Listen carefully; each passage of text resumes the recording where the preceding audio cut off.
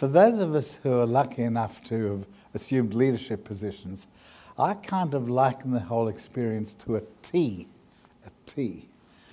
You have to have a grounded, vertical part of the T, which is excellence in your own discipline.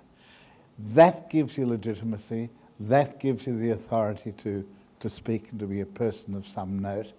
My field for that is medical science. Now, once that's established, you can actually broaden your palette. You can broaden your outlook. That's the horizontal part of the T. Look sideways, try to address the bigger issues of the nation with that confidence that you get from having been an established leader in your own field.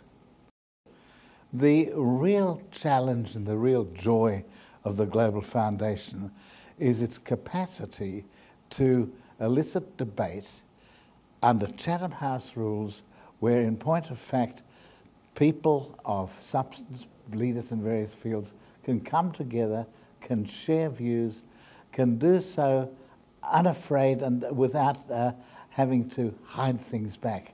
Now, for me, that's been a great joy for the Global Foundation, in particular the wonderful people that you meet, because it really is a privilege to be asked to join in those discussions. The single biggest contribution that the Global Foundation can make, I believe, is to create both a climate and the appropriate fora where huge issues of the day can be addressed without political spin and in a true bipartisan manner. I'm thinking of things such as climate change, such as genetically modified foods, such as nuclear energy, such as even in my field, immunisation policies and what to do about anti-vaccine activists. Big issues. They've got a political component, but they need to be addressed without spin.